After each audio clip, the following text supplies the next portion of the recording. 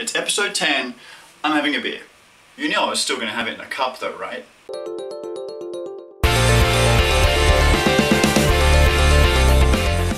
G'day guys, thank you for tuning in to the 10th episode of Cup of Tech. I can't believe it's already been 10 weeks that I've been doing this. Something new, a bit of news for you guys instead of just giving you reviews every now and then. Yes, I'm having a celebratory beer because I think it's the right moment to do so. There's no real celebratory coffee now, is there? So it's gonna go with the beer. Now, last week spoke about a lot of things. Obviously the phone throwing was a big one. I haven't had a chance to do it, guys. It's just been absolutely flat out week. I just haven't had a chance. A lot of you wanted to help and join in and actually throw a phone with me as well. It's going to be really hard to organise. I mean, some of you guys aren't even from Australia, so I want to do it. I will try and film it when I do it, and if it gets enough attention, maybe we can actually organise a real event around this. Who knows? Maybe Australia's own phone throwing competition. Cheers. So much news again this week. In fact, the IFA conference is on, so there is way too much news to even fit into the show. Real quick though, Samsung versus Apple, as always. However, in the US, they actually reached a verdict. Now, it went completely against Samsung, having to pay about $1 billion to Apple. Now, when some of the jury have been speaking to the media, one of the key reasons that they said that they found Samsung guilty was that prior to the iPhone, Samsung phones looked really boring and really nothing like the iPhone now. Whereas post-iPhone, they noticed smartphones with Android which actually had that similar look and feel. And to them that was enough to just be convinced, sorry guys, you copied Apple. So, you know what, I'm not even going to harp on anymore. That case is shut. Obviously there's still cases all over the world and there'll probably still be appeals and so on. So that's that much. Like I said before, IFA conference in Berlin.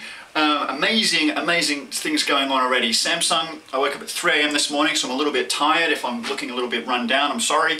3 AM, Galaxy Note 2. Now I have reviewed the Galaxy Note 1, and to be honest, I absolutely loved it. To me it was such a good phone because it was a huge size, because you know what? I don't hold the phone to my ear anymore that much. If I'm using the phone, it's usually on Bluetooth, and I'm using it for emailing more and tweeting and things like that. So I don't really care how big the phone is, and the bigger the screen, the better for web browsing, videos, and so on. So the Note 2 has been announced, something I'm really excited about. It really is similar to the S3 in terms of specifications, what's inside the phone. It is a 5.5-inch screen, so I'm dying to actually see it. They've made a few key improvements, but on the inside, very S3-like. Some of the new features that they've put into the phone, which got me quite excited. The S Pen has been updated a little bit thicker, so it actually feels like a real pen.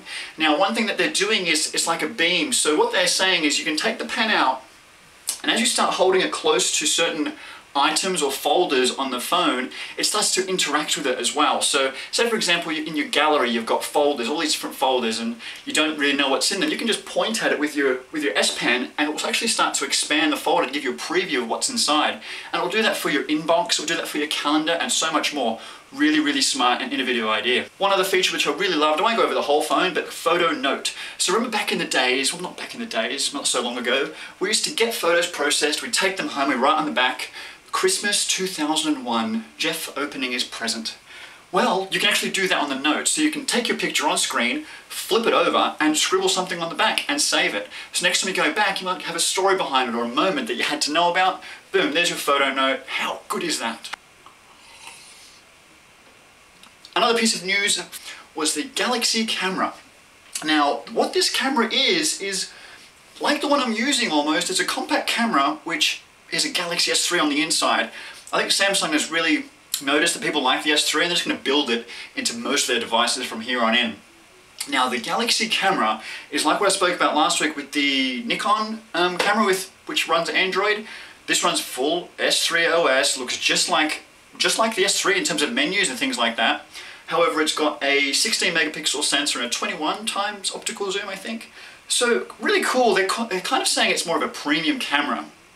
So I'm a little bit worried, in fact, to see what the price point will be, because I wouldn't want to spend $500 on a phone plus camera sort of device. I think I actually prefer the camera to be with real camera software. I'm not sure how much I'm enjoying the idea of Android being on there and what sort of value I'd really get from that. I don't know if it's gimmicky. I obviously will try and get one day to review it. We'll see. Also, Windows 8. There is so much happening with Windows 8. It's so close to coming that you can feel it, you can taste it. It's in my cup. Windows 8 is coming. Samsung acknowledged that by releasing a whole list of devices, a huge list of devices. Now, things from hybrid laptops or tablets, so you know, your tablet with the dock, they've got a fair few of those coming. Obviously some new laptops as well, just a tablet, Windows 8 tablets, and obviously the Windows 8 phones. Now what they're calling that whole range is ATIV, however you want to pronounce it, ATIV. So I'm going to say this, I'm going to say that they had the word native because they want the same OS to be native across all of these devices. And they dropped the N and dropped the E because it wasn't cool enough.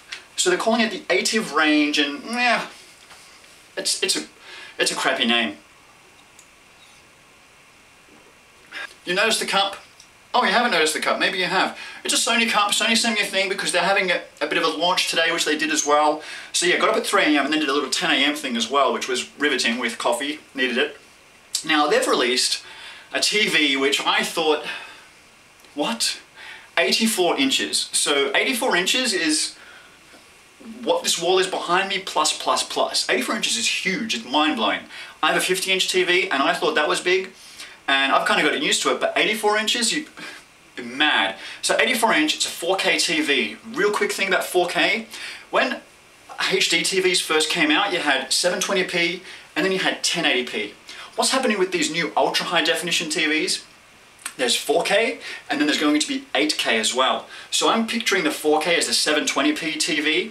So what you need to remember is this TV is going to come out, guns blazing, 84 inches, 4K, the world will freak out. But remember, it is not going to be the higher end of the ultra high definition TVs. Sony will eventually release an 8K TV and that will be the one that you want, because when they start looking at the new Blu-ray and whatever else they're going to start calling these formats, the highest scale is 8K. And if you buy a 4K TV for 15 grand, you might regret it later. But you know what? If you can afford a $15,000 TV, you probably don't care anyway. So go and buy it and then boast to your friends they've got an 84-inch TV. Again, I think Sony sort of feels a little bit small in some certain areas because they've come out with a tablet. Well, it's kind of a tablet. I'm going to call it a hybrid again. It's 20 inches. So it's the screen. I don't have anything which is 20 inches in front of me except my monitor, which I can pick up. But anyway, they have this tablet. So imagine a 20-inch device running Windows 8, which looks really cool and feels great. It's a touch screen, runs on its own battery, but it's got Bluetooth. So you've got your Bluetooth keyboard, Bluetooth mouse, and the tablet, or the screen if you want to call it, has a kickstand. So you're kicking this tablet out upright, you can sit at your desk and it feels like you're using a PC. It feels like those all-in-one computers that we had, or even ones that I've reviewed before. But you fold that kickstand down and you've now got a 20-inch table mat basically, where you can put something in front of the kids, get 4 kids around it, and there's your Monopoly board.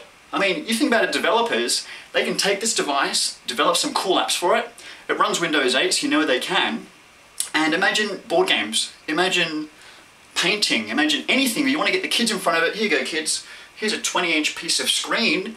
Get crazy, do whatever you like, but don't break it. If you or you know somebody who has a motorbike or rides a horse or wears a helmet for any particular reason, maybe they just want to dress up like the Stig on weekends, ask them the question about their helmet. How clean is it? I mean, how do they really know it's clean? That funky smell you get after a summer of riding, what is that smell? And are you worried about it? I'm not about hygiene, I'm not going to here to preach, mate. This is a tech show, so what does that have to do with it, Jeff? Get on with it. So, this product, which I saw during the week from Sharp, it's I need to read this to pronounce it right. It is a, God, where is it? A plasma cluster device. So what it does, and you need to see it on the website, imagine you have this little tiny box and you place your helmet over the top, and what it does is actually purifies and cleans the air and kills all the odors and all the germs and bacteria inside your helmet. So that way when you put it on, it's fresh and it's beautiful. When I spoke to them about it, I said, well, what? Like, what? This is just too weird. So they explained it to me simply. When I go to the rainforest, because I do that all the time, if I was to go to a rainforest, you know the smell's different. When you start going to the wilderness or away from the city, the smell's different in the air. It's thicker, it's denser, it's almost wet. So what they're saying is that this the reason that is the case is because the air is cleaner, it's free of pollution and bacteria and the whole lot. So this device actually creates that. So imagine if you had this device and all of a sudden you pick up your helmet and it smells like a rainforest. That's cool.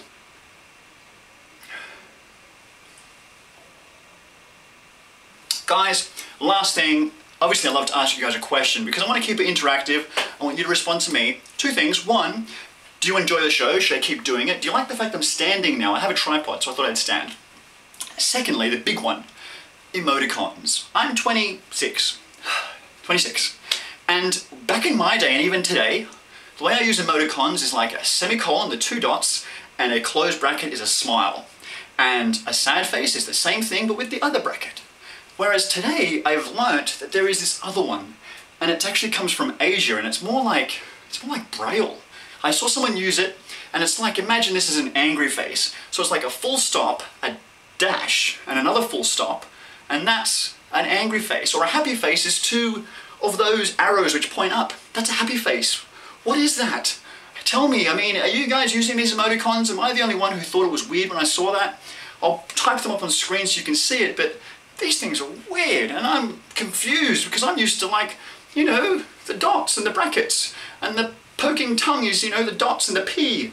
Simple stuff. Oh, and the other things is people who use the smiley face and the sad face the other way around. So they'll start it with an open bracket and the two dots, as if it's a smile like this, like, eh. But that's not the way it's supposed to be. It's supposed to be like this, eh. That's how you're meant to do it. So emoticons got me a little bit confused. I don't know if I'm really old. Maybe I'm old. How young are you? Are you using these things? I don't know. Should I be adapting to new emoticon technology? Let me know. Thanks for watching the show. See you next week on another cup of tech. Bye.